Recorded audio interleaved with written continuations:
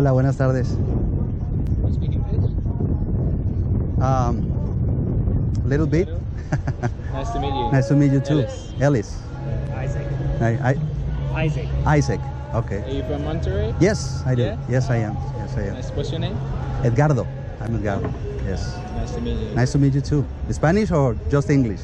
You can speak Spanish. Ah, okay. Me menos. Tú menos. Okay. Sí, Okay. pero, Sorry.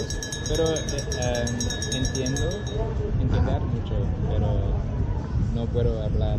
Okay. La primera vez que me toca ver a ellos aquí, no los había visto. Soy de Londres. Ah, okay. Y en Londres hay mucho. De eso. Sí. Sí, adaptation. ¿Y vienes aquí, o sea, you came here just like a missionary or something like that? Yeah, it's voluntario. Voluntary, yeah. So I work online, and we do this voluntarily. So I've been here 2 years. 2 years ago. Okay. Yeah, I love nice. Mexico. Yeah. I like it here. Yeah. Excellent. It's good. And here in Monterrey, there's a lot of English speakers, Uh-huh. especially people from the border or people who have been deported. They don't speak Spanish and they don't have anyone around that can help them. So we're looking for people like that and anyone who's interested in learning about the Bible in English. Okay. I already studied the Bible. Oh yeah. Yeah, 16 years ago. Well, Okay. I used to be a religious man. Okay. A religious man, but I knew Jesus 16 years ago. Somebody shared the gospel with me, Yeah. and I started a new life with Jesus Christ. Now I follow Jesus, and I know Jesus as my Savior.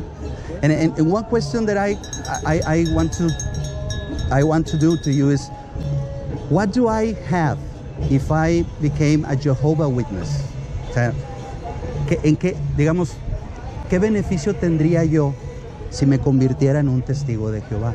Digo, hay algunas cosas que he escuchado de ustedes, Right. pero no estoy seguro. Okay, there's different stuff that I've heard about you, but I'm not sure about it. So, but as I understand, something that you teach is that the only true religion in the whole world is the Jehovah Witness religion.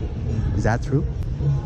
Well, when you said that you discovered Jesus, he Uh-huh. became an important part of your life. Uh-huh. What was it about Jesus' ministry that affected you? Not the ministry, but his sacrifice for me. Right. The blood of Jesus. What the blood of Jesus did in me Yeah. is because Jesus paid for my sin. Exactly. Because I don't deserve to be with God after I die, or for example in the new world, or whatever you want to name it. Because I know there's some difference on for example, somebody can say or believe that after death you can go to heaven or hell, and that's what I've learned on the Bible right now. I know there's a place of punishment. Yes. I know sometimes people said, if God is good, how can God send his people into that tournament place called hell? But what I understand, and correct me if I'm wrong, that place called hell, or Gehenna, as the Bible said. Well, the Gehenna used to be a place on the Old Testament that doesn't exist anymore. Physical, literal. Physical, yeah. When Jesus referred to it, he wasn't Uh-huh. speaking about the literal place. Correct. But like correct. many of the things that he used as illustrations, Uh-huh. he was teaching a lesson. Exactly. And he used to name that Gehenna place for the atonement punishment for the future, for our sins. Because as today in the real world, I mean in this world, if you commit murder, or you commit rape, or you commit all those type of stuff, there is a punish you need to pay, and it's going to the jail. Okay, and for God it's the same.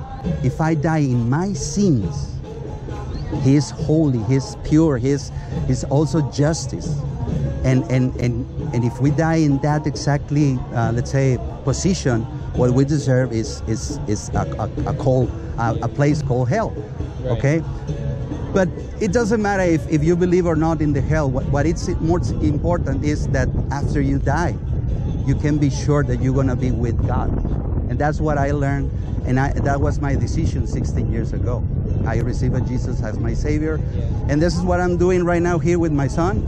So I'm sharing the gospel with, hey. this is my son Daniel. I can see the resemblance. Do you speak English as well? Or?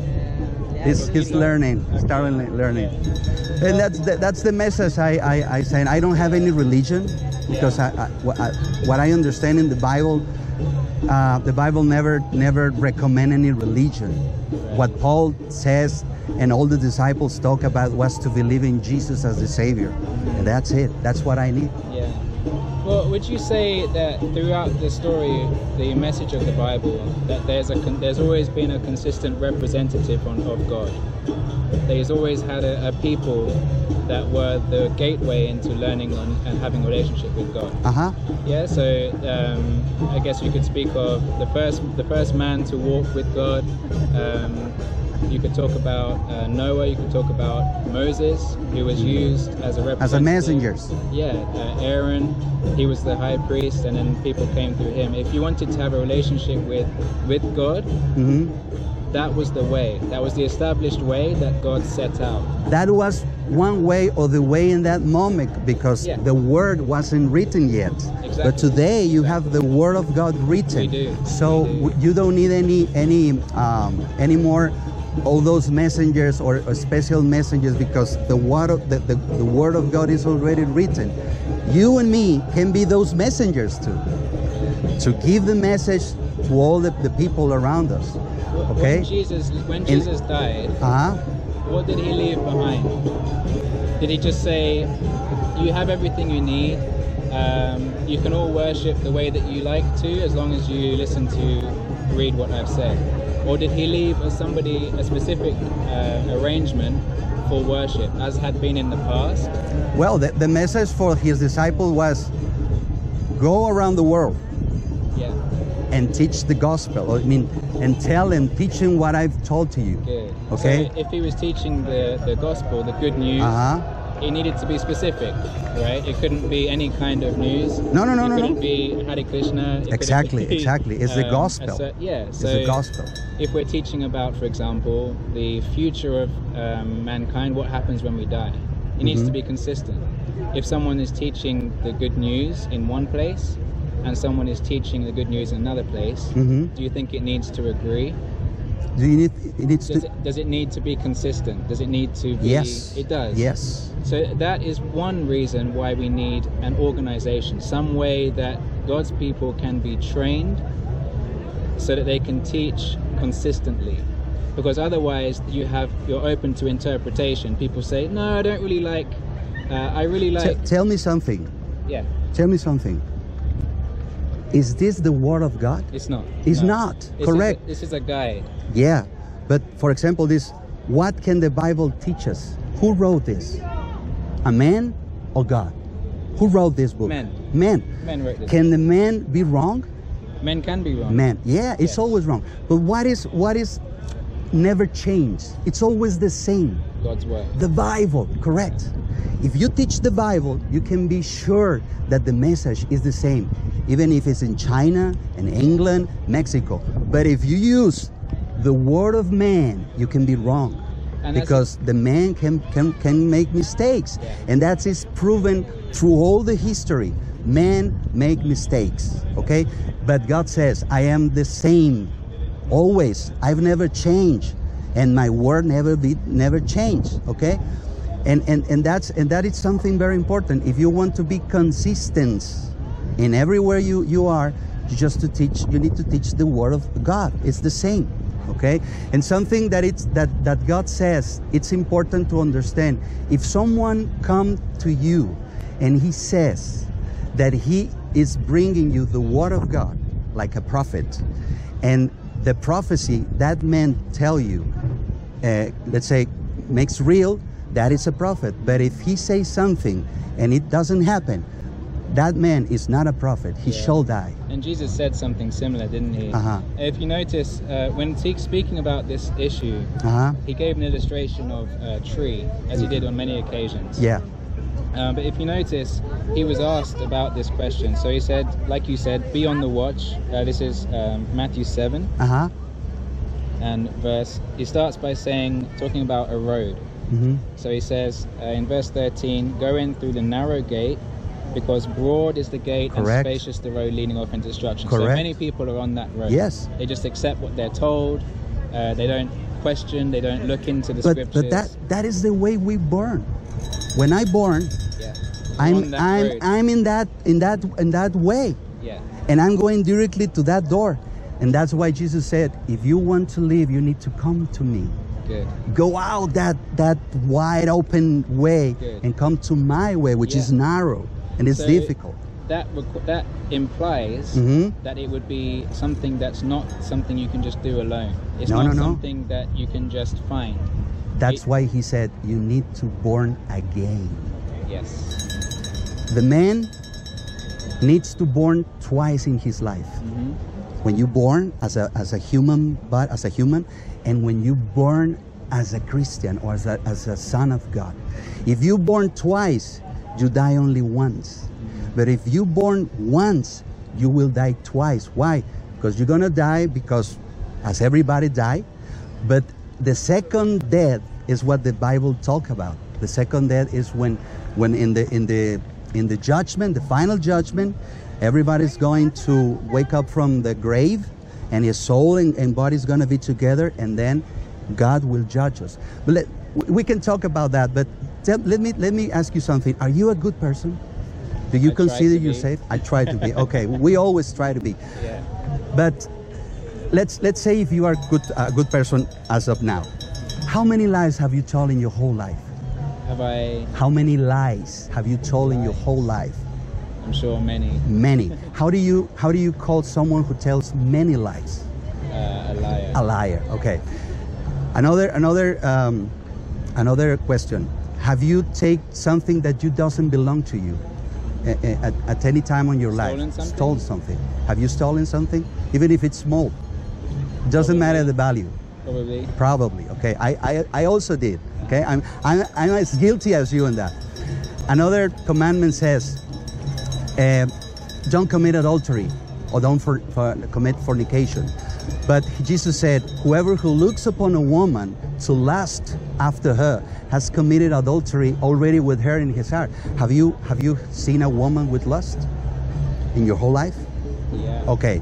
If you die today, okay, I'm not trying to do, I don't want you to that. But if you die today and God make just in you by his commandment, how will he find you? Guilty or innocent? Because you've lied, you've stolen, and you commit adultery in your heart. How he will find you? Guilty or innocent? It's as you said with being born again. When you are baptized, you recognize Jesus as your savior, as you mentioned. You view him as the only way to God. Then you have a means for forgiveness. And as you said, it's an undeserved kindness. Correct. I cannot say how God would judge me. That's not for me to say. I have the hope, and I try my best to do everything I can to get that. But you cannot. Because you naturally lie, you naturally stole, you naturally commit adultery. Yeah. That's why you don't deserve, that's why you need Jesus. Yes. It's like if you are in front of a judge and the judge says, remember your name, remember? Ellis. Ellis, you have committed 3 very, very bad crimes. You deserve jail, okay? Right. Or you need to pay $5 million. Can you pay that? No. It's very high. Jesus pays it. Exactly. Jesus pays. And what you need is just to repent and trust alone in Jesus. And Jesus pay the fine. And here's the thing. Many people we speak to believe that we don't believe everything that you've said. Okay. We do. We accept Jesus as our Savior. We accept him as the only way to God. We accept that he died for our sins. We accept that he served as our king, as our high priest, just as the priest served in the Hebrew scriptures. So the differences that people believe that there are between us are not as pronounced as people believe. The issue is with who we believe to be God's representatives. Now, the first thing you have to accept is, or reason on is, does he need representatives on the earth? I am a representative of him. But if you notice, are you familiar with Matthew Yes. 24:14? Yes. So he speaks there about the times that we live in, the last days. He talks about the conclusion of a system of things, right? So he mentions many things. He talks about warfare, nations rising against nation, kingdom against kingdom, Correct. sickness, earthquakes, many things that we see today. Yes. But as you move on, he also mentions the good news of the kingdom. So he says in verse 14, the good news of the kingdom will be preached in all the inhabited earth for a witness to all the nations. So, And what is the good news? of God's kingdom? The good news is that Jesus yes. died for our sin, and that is the gospel. But it's not everything, because it's limited. The gospel No, Jesus' death is limited. Yeah, because it was a means to an end. So how did God intend us to live? Did he intend us to need a mediator between him and us? That's what the Bible says. No, he didn't. Of course. He created Adam and Eve. No, let me show you the verse when he says, the only mediator between God and human is Jesus Yes, Christ. it is now. Yes, always. It's the only way. But it wasn't his original intention. Because what happened? The people in the Old Testament and the people in the New Testament, what did they believe? They believed in the one that it was going to be born, Jesus, to save the Messiah. They look in that. but they look into that. And today we look into the past. All sides come together exactly in the same point, Jesus Christ. And the first time that's mentioned is Genesis 3:15. We're talking before that. Can I read you a verse? Yes. Romans 5:12. Notice what it says. It says, that is why, just as through one man sin entered into the world, and death through sin, so death spread to all men because they had all sinned. Do you notice at the beginning it says death entered into the world? For something to enter into the world, it means it wasn't there before. Correct. So that's the point that Ellis is making, that God's original purpose was not for sin to exist. Yeah, I agree with that. Yes, I agree. So we need Jesus as a mediator now because of our sin. But in God's original purpose, the mediator would never have been necessary. Yeah, you need to read before, and then let me switch to Spanish because this is too tight. También. One more scripture, Sí. and then because then I won't be able to contribute anymore. Okay. So what he mentions, Jesus is necessary. Okay. So now if we go fast forward, Jesus has died for our sins. We all have a relationship with God only through Jesus. Correct. But notice what the Apostle Paul says about the future. Okay. So he's talking about a time after this. So in 1 Corinthians chapter 15. From verse 24, he says, next, the end, when he hands over the kingdom to his God and Father. Speaking about Jesus. Jesus hands the kingdom back to God, his Father. He has brought to nothing all government, all authority and power. Nothing will be able to stand against Jesus. He will be the king of everything. The Prince of Peace, mighty God, as the scriptures say. It says he must rule as king until God has put all enemies under his feet. The last enemy, death, is to be brought to nothing. Death will be no more. For God subjected all things under his feet. But when he says that all things have been subjected, it is evident that this does not include the one who subjected all things to him. So it differentiates Jesus from God there. It says that everything was Jesus, under Jesus, except God himself. And then in verse 28, but when all things have been subjected to him, then the Son himself will also subject himself to the one who subjected all things to him, that God may be all things to everyone. So the scriptures clearly tell us that there will be a time, once we have reached perfection, once death is no more, once Satan is destroyed, sent to Gehenna, once all wicked people are sent to Gehenna, or as you call it, hell, only then will Jesus be able to say, my job is done. the job that you gave me, the job that God gave Jesus, is finished.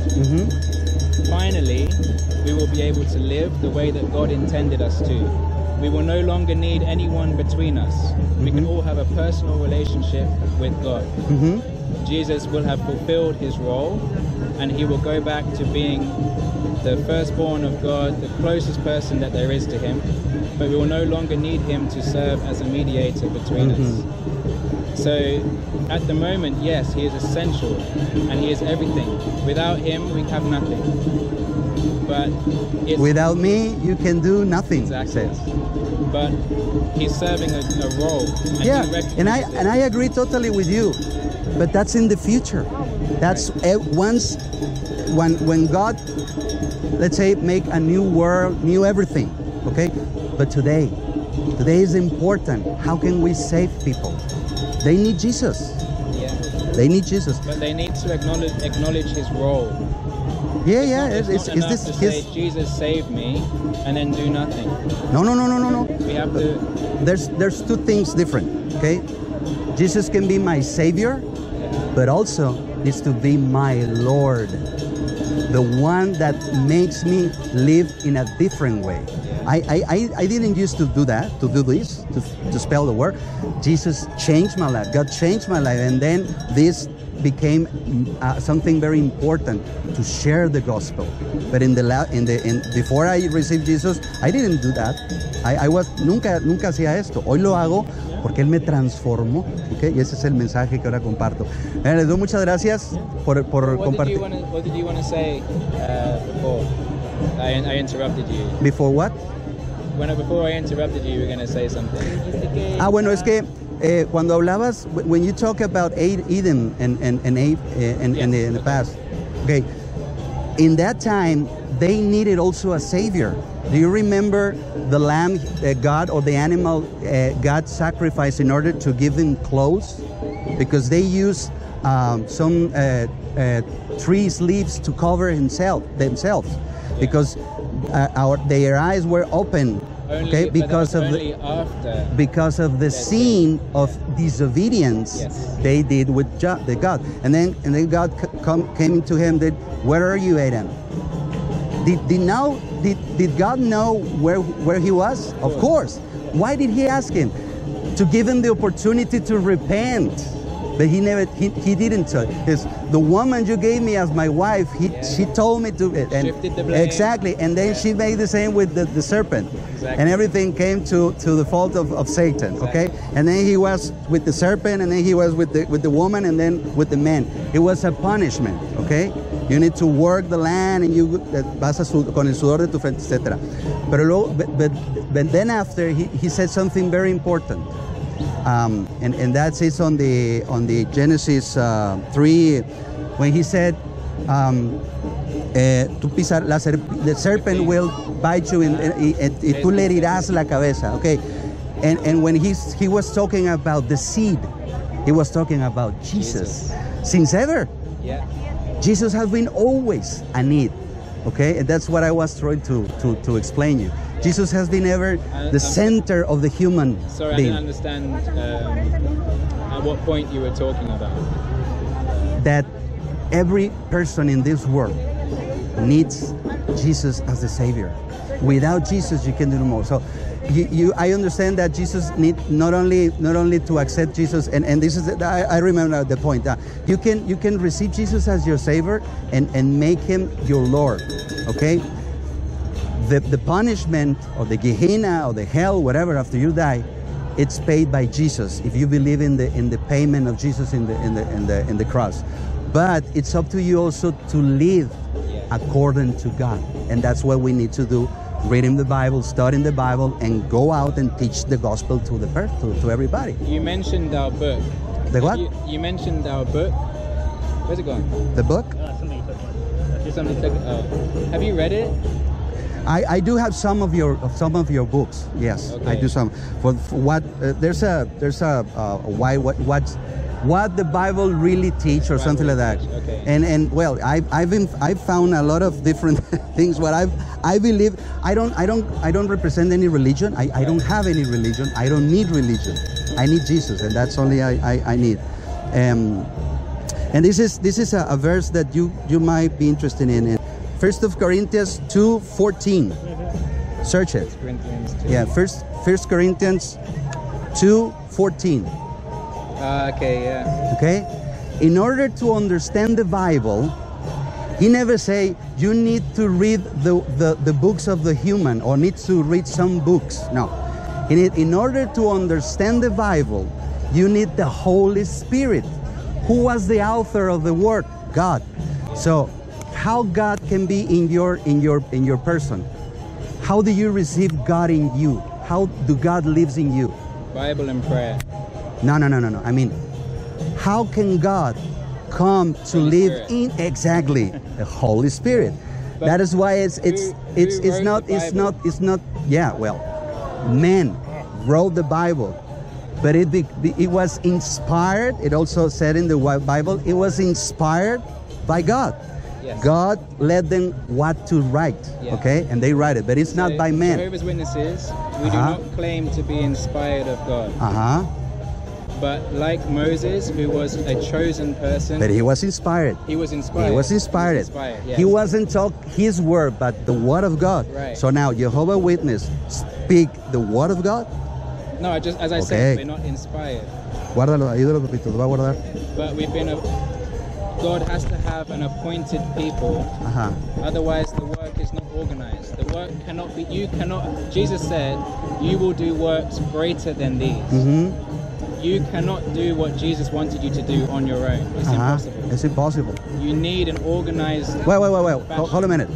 What I'm doing Yeah. to share the gospel. Yes. Is that what Jesus wanted me to do? Yes. That's it. But you can't. But remember what we read. His goal is for the good news to be spread to all nations. Correct. You cannot do that alone. Not alone. Jesus couldn't do it alone. What did he need? 12 disciples. Yeah, and then 70, and then thousands, and then an appointed people who were And that's trained. what we need to do Yes. to be his disciples. That is why we are Jehovah's Witnesses. Yeah. We accept Jesus as our Savior, but we also accept the need for an organized religion. We accept that we need God has always had appointed people to do his work. And it's no different now.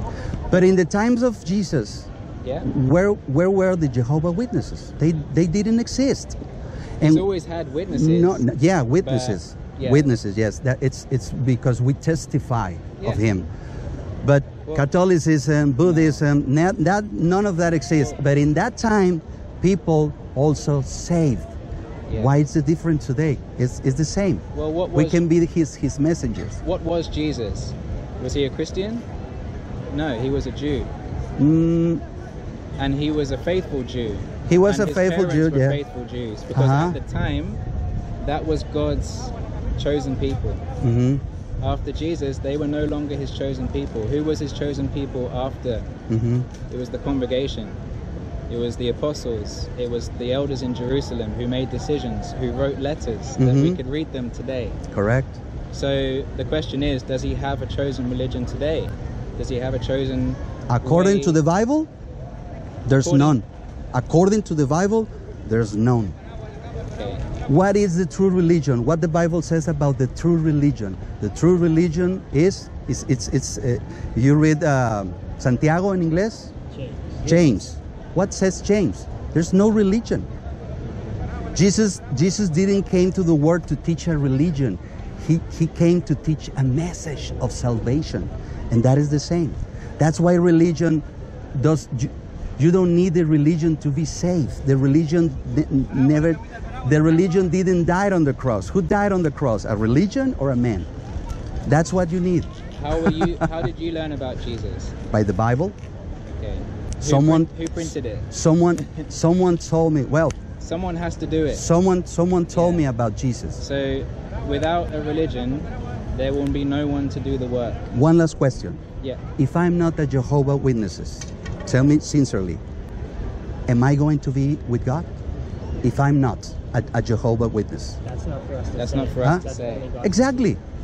Exactly. And so That's why I started with that question. What do I have if I convert into Jehovah Witness? Am I going to have something different of what I have right now? Only you can answer that.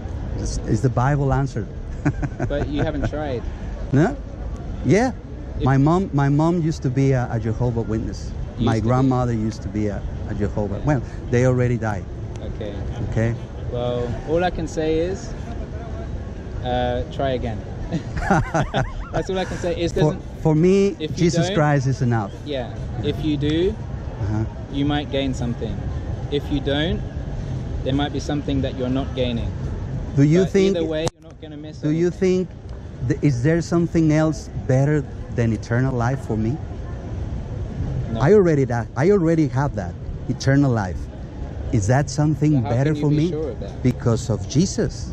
Because of what the Bible says. If you have the Son, you have the life. If you don't have the Son, you don't have the life. That's in 1 John chapter 5 and verses 11 and 12. Read it. If you have the Son, you have the life.